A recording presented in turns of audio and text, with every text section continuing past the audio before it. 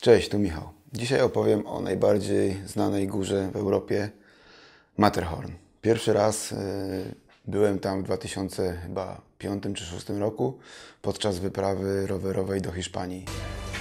Jesteśmy w schronisku pod samym Matterhorn.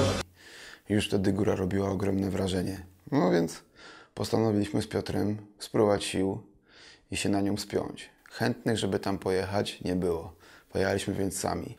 Torz jest ostatnią miejscowością, do której można dojechać samochodem. Tam samochód trzeba zostawić i dalsza droga to bus do Zemrat. Z Zemrat widać już Matterhorn. Robi takie wrażenie ta cholera. Wielka góra wystaje nagle i ten szczyt taki strzelisty wypiętrza się niemiłosiernie z całej tej doliny. Sam Matterhorn ma prawie 4,5 tysiąca metrów. Można na niego wejść od strony szwajcarskiej lub włoskiej.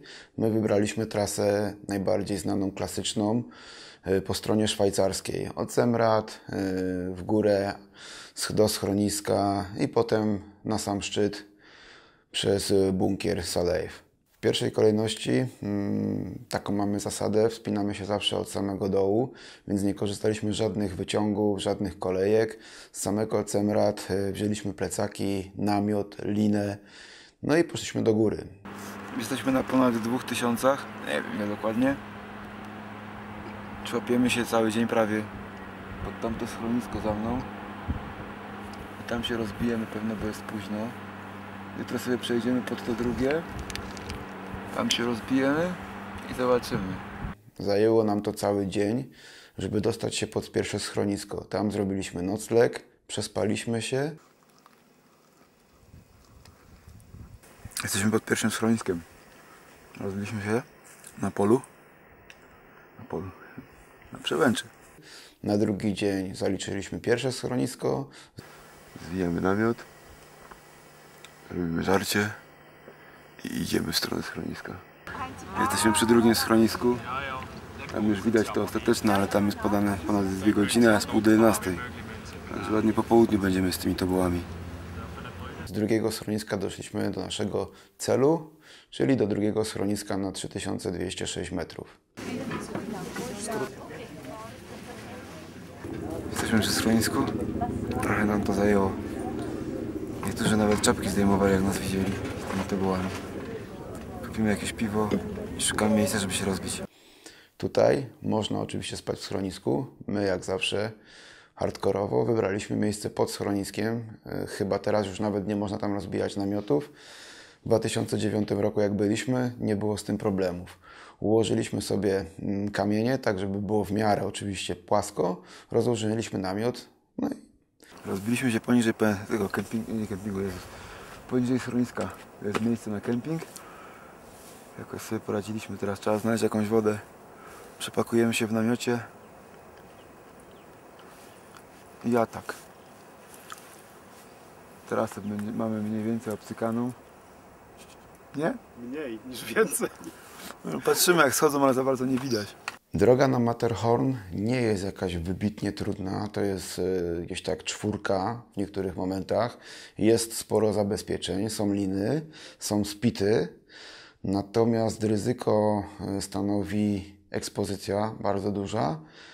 Można się poślizgnąć i to co najgorsze, to rozlatujące się w dłoniach skały. Piasek, to się wszystko wysuwa, jest ślisko. No i to tak naprawdę powoduje, że jest sporo wypadków. Kiedy już byliśmy w namiocie i napatrzyliśmy się na ten Matterhorn, co chwilę widzieliśmy jak jakiś helikopter lata, coś się tam dzieje.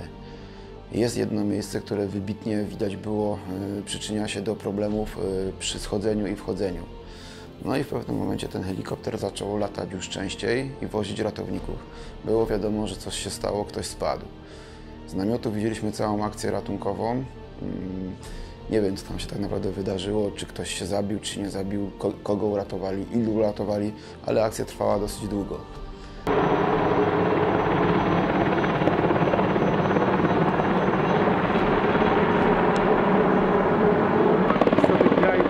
Wiem.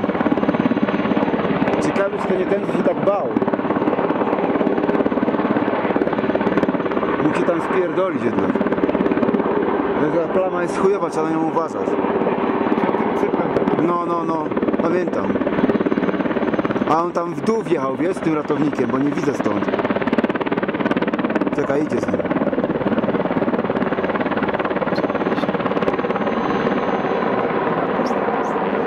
Zostawili ich tam. Zostawili ratowników na miejscu, albo będą tam coś robić, albo po prostu z nim zejdą. Podejrzewam, że nie jest tak źle, skoro go tam zostawili.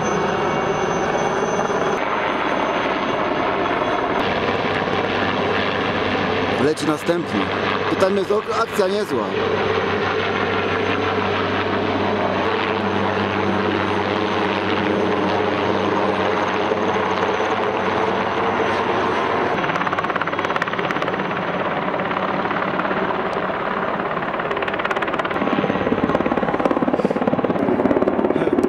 Jak psycha?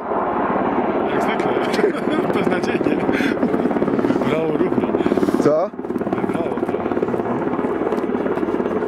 Przytupane.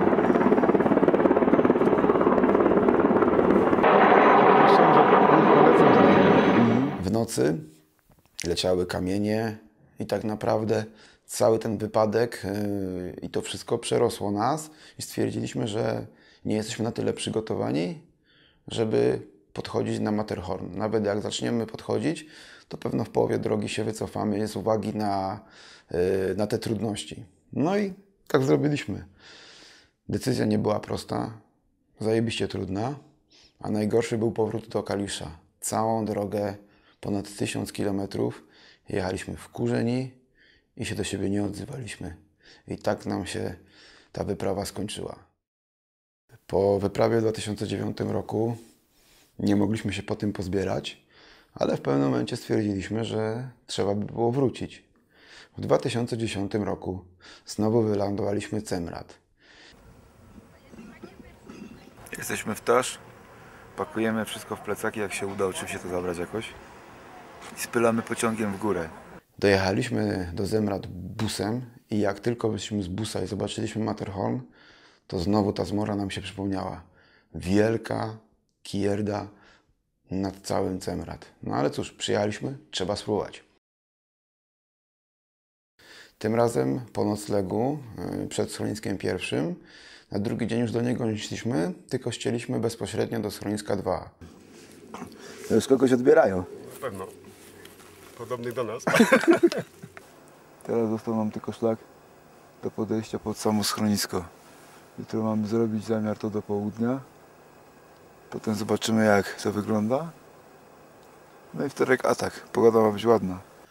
Będąc jeszcze pod namiotem, zanim się złożyliśmy, widzieliśmy, jak lata helikopter na Matterhorn. Myśleliśmy, że znowu są jakieś akcje ratunkowe, ale to najprawdopodobniej była wymiana liny na Matterhornie i tak jakieś tam prace konserwacyjne, bo to było zaraz tak naprawdę po sezonie, bo to był wrzesień. Siada. Że nie siada, ale... Doszliśmy do schroniska, spotkaliśmy Polaków, no i zaczęliśmy rozmawiać. Co było tematem rozmowy? Oczywiście wejście na Matterhorn. No i słyszymy, dzień wcześniej byli, nie udało się. Przedwczoraj byli, nie udało się. Warunki są kiepskie. Był nawet człowiek, który chodził z kukuczką. I co się stało? Ano, musiał się wycofać i do tego jeszcze stracił linę. Nie mogli zjechać, ugrzęźli gdzieś tam na jakiejś półce. Nasłuchaliśmy się tego mocno i znowu gdzieś tam psychę powybierało. Jesteśmy pod Matterhorn i pod schronem pomiędzy. Za mną jest Monta Rosa. Pogoda jest ładna, jutro ma być ładna, więc jutro atak. Dzisiaj tak naprawdę w nocy. Pogadaliśmy trochę z takim Polakiem. Wytłumaczył trasę. Generalnie nie jest bardzo trudno, tylko jak zwykle można się pogubić. To jest najgorszy problem tutaj w tym cholernym badziewiu. Co tu jeszcze? Rano nam trochę psychę wybrało, bo to chyba latali ze 4 razy. Ale się dowiedzieliśmy, że najprawdopodobniej wymieniali gdzieś tam liny albo coś robili w Solway. Także mamy na pewno wyposażony schron, gdyby co. Dzisiaj robimy sobie zajebistą kolację. Nie wiadomo, czy nie ostatnią. No, nie żartuję, będzie ok. Także psycha jest nie najgorsza. O 4:00 chcemy wyjść. Oczywiście spać nie można było. Człowiek myślał iść, nie iść, iść, nie iść, ale znowu powtarzać to, co w 2009 roku? Słabo. Postanowiliśmy więc spróbować, chociaż spróbować. Nie wiem, czy coś tam widać.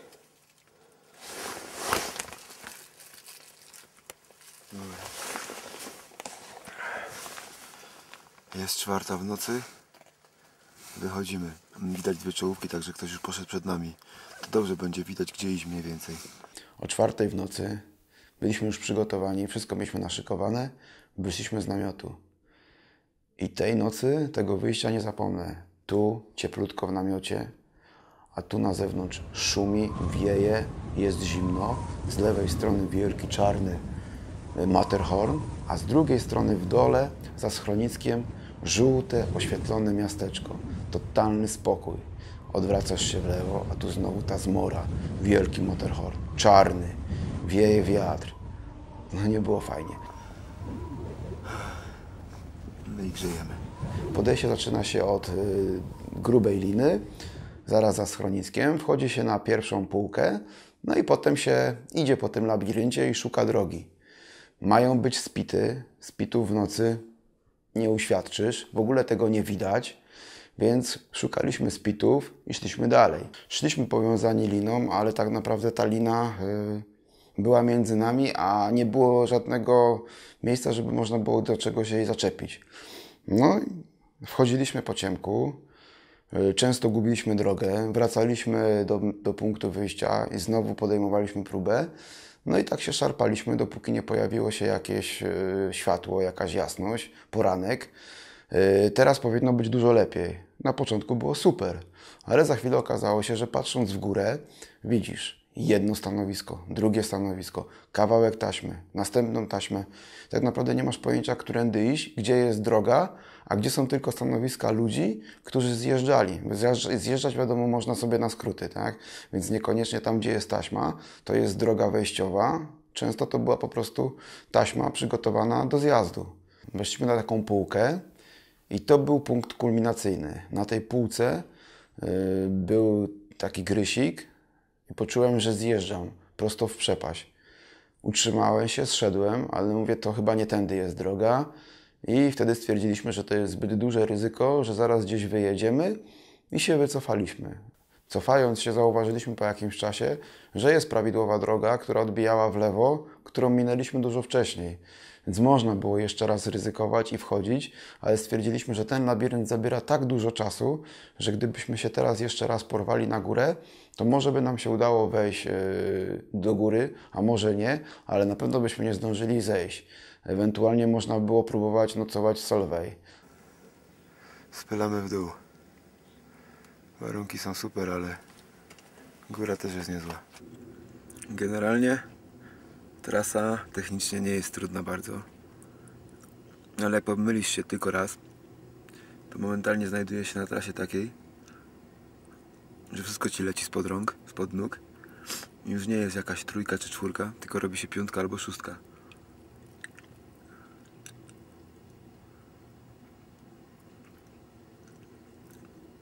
Jeszcze za mało doświadczenia pewno. Ale za 5 lat tu przyjadę. Za rok na pewno nie. Zostało nam ostatnie przejście. Tak praktycznie to wyżywcowaliśmy, bo tu nie ma za bardzo na czym się zabezpieczyć. A w nocy to i tak nic nie widać. I jeszcze jedno zejście.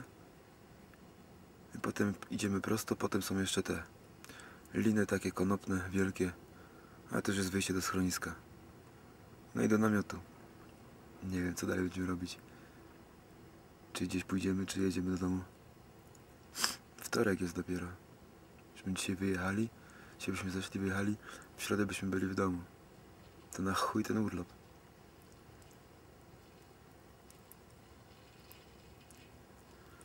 No, zobaczymy. No, ale przygodowa sprawa jest fajna. Jest wcześnie. Jest dopiero 10 prawie. Nawet nie. Zejdziemy gdzieś na 12 na pewno. Szybko tu weszliśmy. Może dlatego, że było ciemno, nie było widać, gdzie idziemy. Na tym trzecim filarze się zatrzymaliśmy. Dokładnie w tym miejscu, w którym tamci spadli rok temu. No faktycznie jest psychicznie ciężko to obejść. Wiem jak to obejść, wiem z której strony, ale nie tym razem. No to sobie pogadałem. Idziemy? Dobra. Linę mamy. I co, robimy stanowisko tam? Zobaczymy, może się uda zejść bez problemu. A jak nie, to stanowisko oczywiście. No ale stamtąd szliśmy, nie? I to zrobiliśmy sami. I co, na Montarossa idziemy? No oczywiście. Tak. W namiocie stwierdziliśmy, że nie możemy powtórzyć tego samego, co było rok wcześniej, to znaczy takiej atmosfery na powrót, więc postanowiliśmy iść w stronę Montarossa i rozłożyć namiot tam, gdzie się nam uda i troszeczkę nacieszyć się górami. Zeszliśmy z Matterhornu do schroniska, przeszliśmy przez Szwajcarskiej. Teraz próbujemy przejść na drugą stronę. Stamtąd są najładniejsze miejsca, żeby zrobić zdjęcia Matterhornu. A jutro sobie zejdziemy z góry od razu do Cemrat, podjedziemy pociągiem, jesteśmy w samochodzie. A w tej chwili tam musimy się wydostać, za nami jest Montarossa, tam nic nie widać. Jesteśmy bardzo nisko, jesteśmy na 2400 i trzeba wrócić znowu na 3. Wodę mamy, najważniejsze, odeszliśmy kawałek, doszliśmy do tego wodospadu, tak naprawdę to jest fajnie, bo jeden masyw i drugi masyw jest podzielony przez spływający lodowiec. Wiedziałem, że to jest ładnie, ale to co tutaj widzę to jest szok. Czegoś takiego jeszcze nie widziałem. Jest to ślicznie. Zrobię zdjęcia, nie wiem czy to coś się uda oddać. I panoramka z kamery. Cudo. Tu przed nami jest lodowiec. I taki czubek. O, tutaj w tym miejscu. To jest Diffosputce. Tu nie widać. Tu jest taka kawałek pod tym lodowcem, tam jest schronisko Montarossa. Kurde, jak ładnie.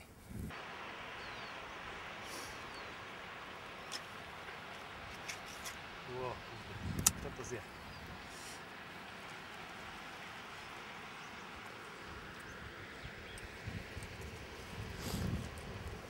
Sobie wezmę na kawałki. No weź. Słońce jest, ale się pogoda chrzani. Dzisiaj ostatni dzień w górach. Schodzimy tutaj w dół, ewentualnie cofniemy się pod wąwóz. Zeszliśmy w dół zbocza. Przeprawa była beznadziejna, bo szliśmy bardzo stromo, jakimiś piagrami, zaraz wam pokażę. A na przeszkodzie mieliśmy strumień, to tak zbyt ostry, żeby go przejść w pław. Na końcu widzieliśmy, że jest zapora, jest most, ale się okazało, że most jest zamknięty. Trzeba było zaporę obejść dookoła. Jesteśmy po drugiej stronie, nabieramy wodę i idziemy w górę lodowca. Matterhorn dał nam w kość. To było dużo jak na nasze możliwości, pewno za dużo. Czy tam wrócę? Chciałbym. Jak noga na to pozwoli, to mam nadzieję, że jeszcze uda się zrealizować wejście na Matterhorn, bo góra jest niemiłosiernie przyciągająca. Nie wiem teraz jak tam jest z noclegami, chyba się pozmieniało i nie można już rozbijać namiotu. Trzeba skorzystać ze schronu. To podraża, a 2 jest ryzyko, że możesz się nie załapać na miejsce. Więc to trzeba brać pod uwagę. To była porażka, natomiast potem zrobiliśmy jeszcze Zugspitzę, Grossglockner, taterki trochę porobiliśmy i wyjechaliśmy na Mont Blanca. Możecie o tym zobaczyć w innych filmach. Piszcie, co wam się podobało, co byście chcieli zobaczyć, usłyszeć. Na razie.